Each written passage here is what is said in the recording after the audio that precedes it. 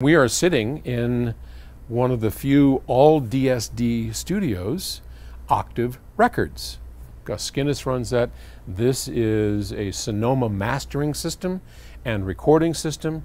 We record everything and master everything in DSD because our belief has always been that DSD is by far the best sounding format in the world, and it's much better than this 2496 that you're referring to, which is what's called PCM. I think the basic point that people kind of miss, because there's so many confusing terms, right? We hear 1-bit sample. What the hell is a 1-bit sample? How could you take 1 bit, which we know a bit is it's either a 0 or a 1, right? So how do you measure anything like music? How do you take that on a microphone and using 1 bit sample anything? It just doesn't make sense. A bit is on or off, right? Well, that's where the confusion comes in, because these terms that we don't fully understand. So what I recommend, if you really want to know what DSD is, do a quick Google search for PDM, pulse density modulation. That's what DSD is. And compare that to PCM, which is pulse code modulation. Now, I will do my best to explain it, and I'm going to do so without drawing a whole bunch of stuff because of Ohm's law podcast listeners. You want to be able to understand it as well. So basically, pulse density modulation is a 1-bit system. It uses 1 bit on and off, and it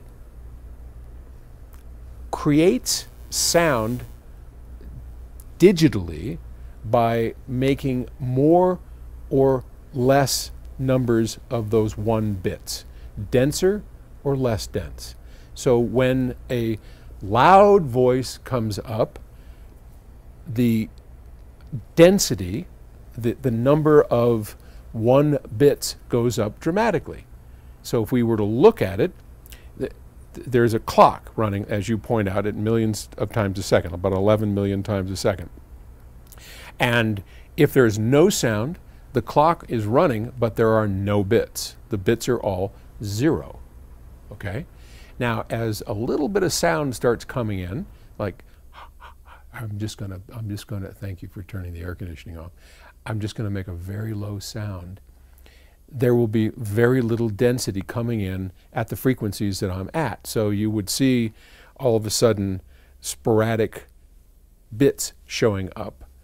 And when we play those sporadic bits back, it makes a very low voltage, which moves my speakers a very little bit, and I hear a very little bit of sound.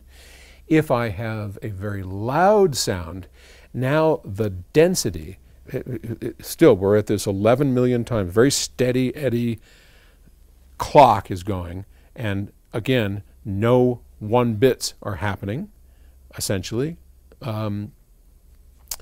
if there's no sound. But now if I make a loud sound, now we're gonna have a very dense group of bits that are appearing, because those the density is what we're eventually going to turn into a music signal. So greater density has more energy, and it makes for a higher waveform, and fewer bits has lower density and therefore less energy. Now and that's DSD, pulse density modulation. Look, go on to Google and you can see some examples. It looks very much like analog. It's as close to analog, which is why you like it, much closer to analog than PCM ever will be, your 192 or 2496. Pulse code modulation always has bits going, and it looks like just a computer stream. You can't tell anything by looking at the stream, where with DSD and pulse density modulation, if you look at it, you can actually see the waveform by the greater density and the lower density of these 1 bits. In PCM, you can't tell. It just looks like computer gobbledygook. And here, this is a code that represents different voltage levels of loudness.